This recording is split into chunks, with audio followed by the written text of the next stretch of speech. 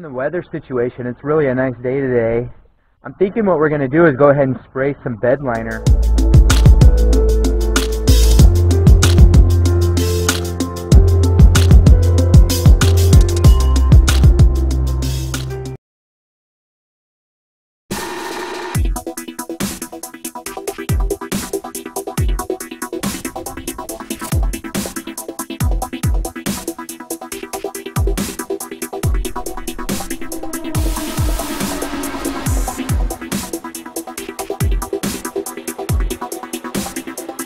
Now this is a technique called back taping.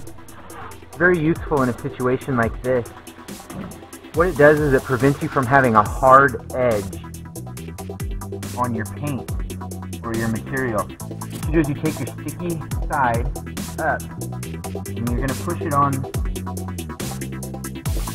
the back side of our seam like this, leaving a lot of this tape exposed. And what we'll do is we'll come back with our drop cloth, our plastic, and we'll push it on the front and peel it back, and it'll give us a rounded tape edge instead of a sharp tape edge.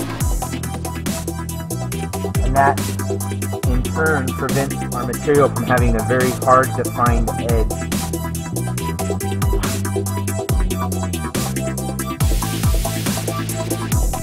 Holes without threads, we're just going to tape the backside. With holes with threads, we're going to ball up the tape and push it into the thread. Masking material. The important thing is make sure that you don't have anything hanging off that's going to get caught up underneath the undercoating. The product I'm going to be using today is a 3-to-1 mix ratio spray-in bed liner, and it's white. It's a leftover from a project I did. So it's white. Our final coat probably won't be white. This one is.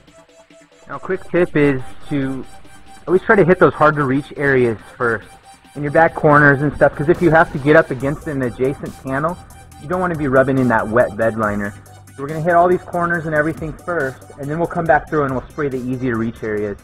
It's also useful to keep a piece of cardboard around to watch that overspray.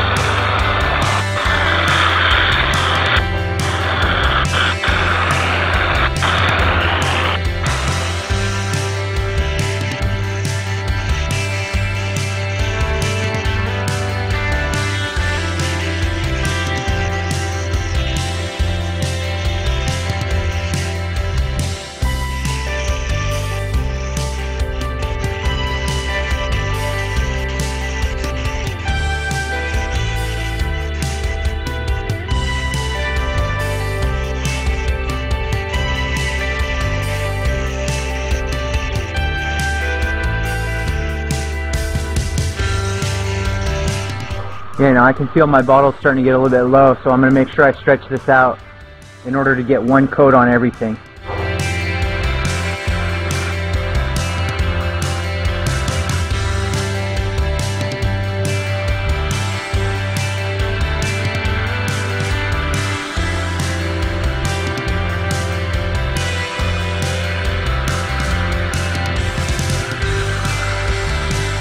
Coat is done. That's what we're left with. You can see our coverage isn't perfect. That's to be expected. It's going to take more than one coat for sure. So we're going to go ahead and set our clock for 1 hour now. Come back and do a secondary coat.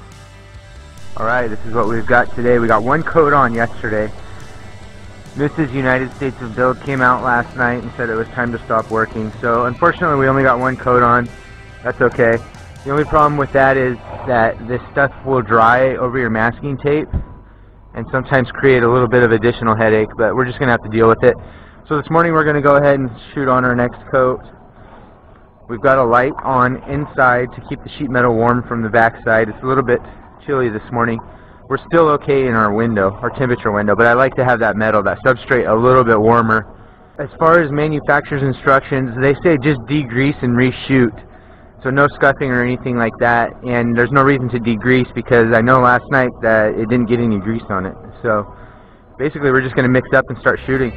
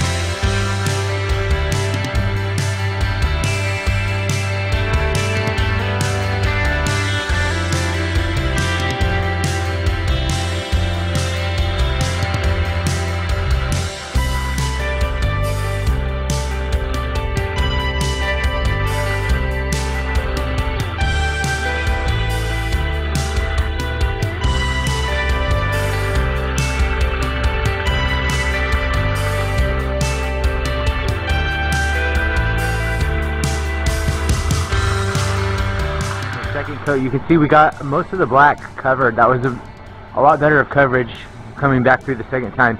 And it is kind of nice having the alternating colors because you can really monitor your coverage. We've given this 3 days to dry and it is firmed up really nicely. I'm very happy with it. Now we do have a couple of spots that need attention. You can see here we've got some light coming through. That's very thin. We've also got a few pinholes right here. We've also got some small areas like this right here. That's a seam. Another very small pinhole on here. We're just going to go over this thing and fix all these small little details before we put our next coating on. So I'm going to go ahead and be using a brushable seam sealer. This can be recoated in 1 hour. So we'll get it on there nice and thin, thick enough to do the job, but a thin coating that will dry within that 1 hour window. And then we'll go ahead and move on to our other coatings. Now the only reason that I'm choosing to use a brushable in this case is because I don't want to open a whole nother tube and have it dry up. Only use a partial and then have the rest dry up. So I'm just going to use my can of brushable. This is a 08656 from 3M. To apply this, I'm going to be using a polyester disposable brush that I've cut the bristles very short on.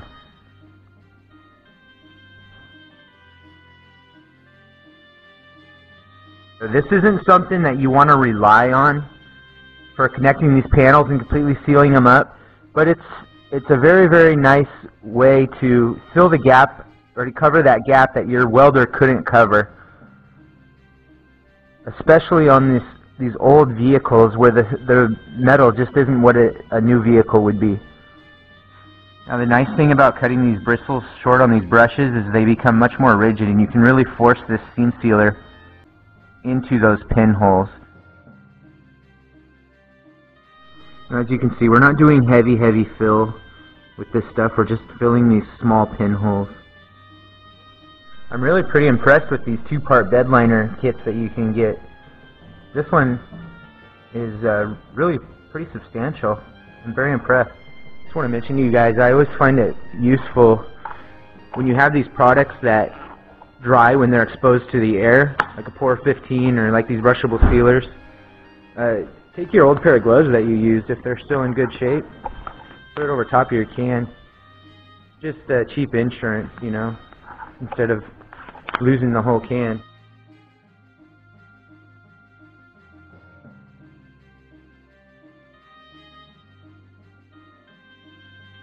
Mix in some ceramic bubbles or microspheres, as they're known, into this, and that's going to give us some sound deadening and heat insulation type properties.